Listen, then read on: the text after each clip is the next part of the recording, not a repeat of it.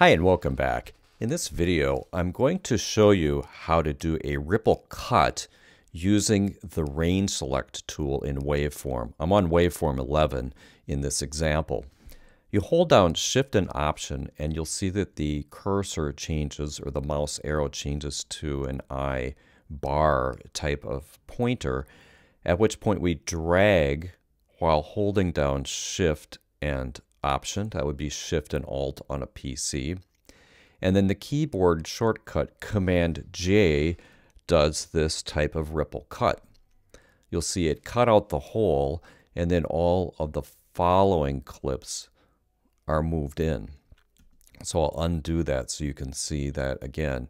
So say I wanted to take out a breath in a podcast or voiceover, I can use Shift Option, drag over that little section, and then Cmd J will cut it out and then close up that gap. Now there is another keyboard shortcut, Command L, that does something similar, but what it doesn't do is it doesn't move following clips in to fill that gap. So it will leave a little hole at the end. So normally I don't use that if I'm doing something like voiceover. Here is an example of using Command L. So I'll do Command L, and you'll see that it does move it over, but only within that one clip, and it leaves a gap out here. Now, if you want to change these keyboard shortcuts, I'll show you how to do that. If you want to make them something more convenient, go over to the Settings tab, Keyboard Shortcuts page, and then type the word Delete. And under Clip, you'll see these two options: Delete Mark Region of Selected Clip and Move Up Selected, which does this ripple cut within one clip.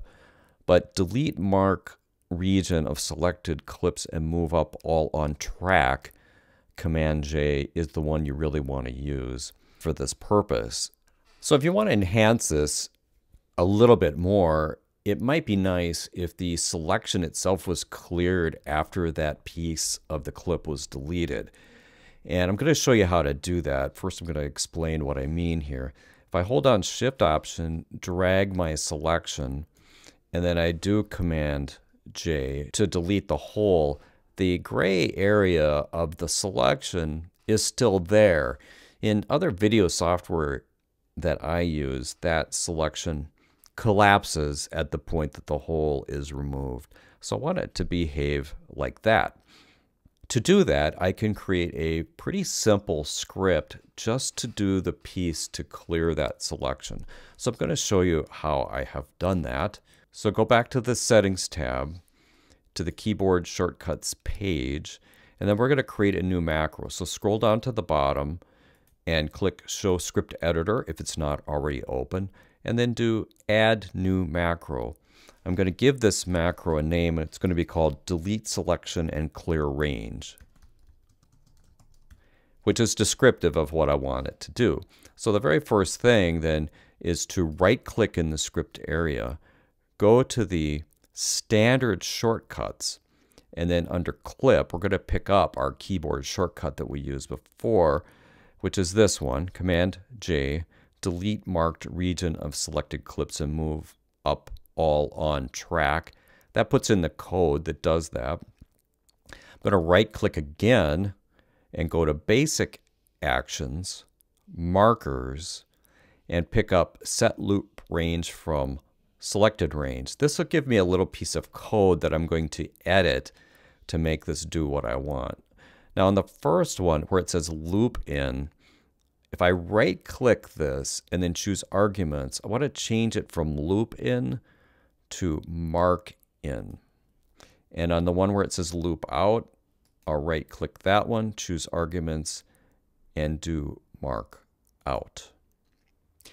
Essentially, these two things set the range. So where it says all of this stuff here, traction, get position, we don't need any of that because we're going to just set it to null. And then on the next line, we're going to do the same thing. I'm going to delete all of this stuff and set this to null, N-U-L-L, caps. Now I want to do this using pretty typical keyboard shortcut for video editing software, which is Command Delete or Control Backslash on a PC if you want. So I'm going to type in Command Delete to set this key mapping and press OK. And then we'll go back into here and test this. I'll hold down Shift Option, drag, and now Command Delete. It cuts out my little piece, drops the range, and I'm happy with how that works. I can also do this over multiple clips. Of course, you've got to have the clips selected, which you can do by a marquee select, hold Option. You get this little plus. Now I'll select a range across these clips using Shift Option, drag, and then Shift Delete. And that works quite well.